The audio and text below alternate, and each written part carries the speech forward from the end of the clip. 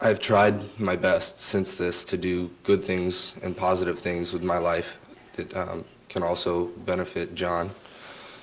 I spent numerous hours doing community service, and I've also attended a victim impact panel. Like Sean Chimura said, I've taken part in helping the fund, the J&J Recovery Fund, John and John.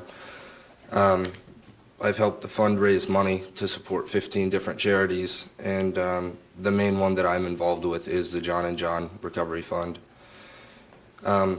To date, we've raised almost $60,000 to benefit brain trauma research and brain stem cell research, and also part of that money is directly for John Graziano and his care. I pray and hope every day that there's something that I can do to help the situation and help go towards making it all the better that I can. I feel that I can make a difference on people of all ages, and especially people my age, teenagers, my peers, to make smarter decisions and to understand the responsibilities of driving and safety. I'm actually here defending both of my brothers. I'm defending my blood brother, and I'm defending my brother who might as well be big blood. I realize the seriousness of what has happened, and I've been heartbroken over seeing one of the people who I've loved the most injured, and seeing my brother Nick saddened by every minute because he misses his best friend. I'm here to make my family's relationship with John clear. My brother and John met at a Toyota Supra event, and since then they've been inseparable. They eat together, play video games together, work on cars together, laugh together, and support each other. I know my brother Nick loves John with all of his heart. I know that if John could stand here beside me right now, he'd make all this stop. He'd also be very disappointed in some people, Your Honor. True love has turned into a personal war because of superficial influence. And people who are here today for John were not always this faithful to him before. And that's straight to me from John. Your Honor, I'm not here to be sweet or smooth things over. I'm not here to point fingers either. Like Debbie said in the beginning, these were two boys, two best friends having fun together. And now it's two families just going through heartache. Your Honor, miracles happened in the beginning because of this accident, and we became closer to John's family than ever. I'm extremely disappointed that friends are now becoming enemies. This is why I hate being a celebrity, and this is why I think they say that money is the root of all evil. This is not personally what I believe is in the hearts of my loved ones or in John's loved ones, and I'm positive that it's not in John's. Thank you. We would ask Your Honor to impose a sentence of 3 years, and we would request a 3-year probationary sentence. And that we would request that you not impose county jail time as recommended by the probation department, but if you do decide that it is necessary to impose an incarcerative condition of probation, we would ask that it be substantially less than the 6 months that is being requested by most of the Graziano family. Thank you very much, Your Honor. Thank you, Counselor. I want to make sure that we're all keeping our eye on the ball here, because what I'm hearing a lot about is the relationship between John Graziano and Nicholas Bollea. And I don't think that there's any doubt that they were close, that their families were close, and I don't think there's any doubt that they were like brothers to each other.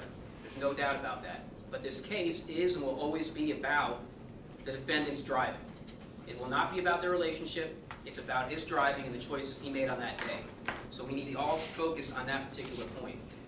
And whether or not the Bolleas supported the Grazianos after, I think that's fine. I think that's great. That's what they did. But that doesn't take away from this defendant's actions. What he did on the 26th is what he did. And that can't be changed by anything else. There was a mention that he was the only minor of the 3. And of course he was the only minor of all 3, but we should all be aware of that he was a professional driver. So it's not as if this is the first time he was behind any type of high-performance car. Lastly, I found it kind of nervy, personally, that anyone would stand here and say what John Graziano would want to happen and what he'd like to see, because unfortunately he can't be here to speak for himself. So I think that was a little bit nervy. I don't know that I can agree. While I agree with the characterization that it's a tragedy for both families, I don't know that I agree with the characterization of the word accident.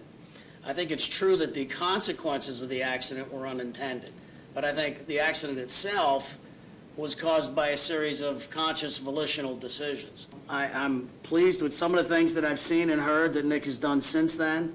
I think by definition you have to grow up after something like this happens. I think before this happened, he probably, like most 17-year-olds, was in need of some maturing, and I think this situation will have to mature you much quicker as you deal with all of the things that happen in the aftermath of this kind of situation. And I've seen signs that that's the case from some of the testimony of what people have said and what I've seen in the letter that he wrote, and in some of the things that I've heard from the folks that are here on his behalf. But at the same time, I can't take away the serious nature of the offense, the serious injuries that occurred, and the fact, as I said, that if different decisions were made at that point, in those moments leading up to that accident, we wouldn't be here and we wouldn't be having to have this conversation.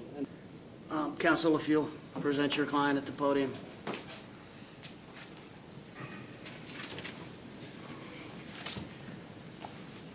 There's a number of things that I need to address as far as the sentencing is concerned, and I'm going to try and do that as I move forward. I am going to place Mr. Bollea on 5 years of probation. I do think that there needs to be a significant number of conditions. It's interesting that the family suggested that he do 500 hours of community service, because in thinking about this case leading up to it, that's exactly the number that I had in mind. 5 years of probation, that is 100 hours a year. And if you break that down, that's basically a little over 8 hours a month. And the thought is that he'll spend one full day every month working in some positive framework, whether it's with the brain research for the National Wave or some other suitable community service endeavor to complete those 500 hours. Under these circumstances, the court believes that it would be appropriate to withhold adjudication in this case. On the other issue, the issue of incarceration, I cannot be quite as understanding in this situation. You know, it's one thing to say I'm sorry, it's even one thing to mean it, and I do believe that he's sincere. And I have a lot of people standing in front of me on a lot of days that say they're sorry, and I think hopefully I've developed some level of expertise in actually being able to tell whether they're sincere or not. And I believe that he is, I believe his family is. And I believe that there is a sincere apology and a sincere desire to change things. But saying you understand and saying that things will be different is not the same as actually understanding that there are consequences for what you do in these circumstances. And he has to understand, even if for the Mr. Graziano is going to be imprisoned in what he's dealing with for some period of time.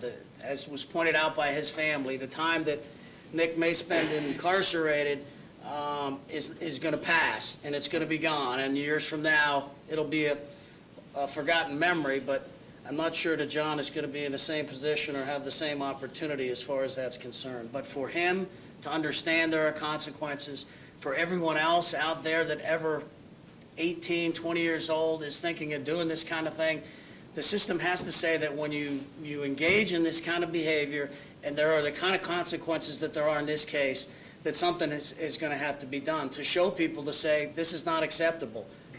I am going to withhold, as I indicated, but I am going to impose a period of incarceration. I'm going to impose 8 months in the Pinellas County Jail. He gets credit for the day that he has in. The sentence will begin immediately. He'll be taken into custody.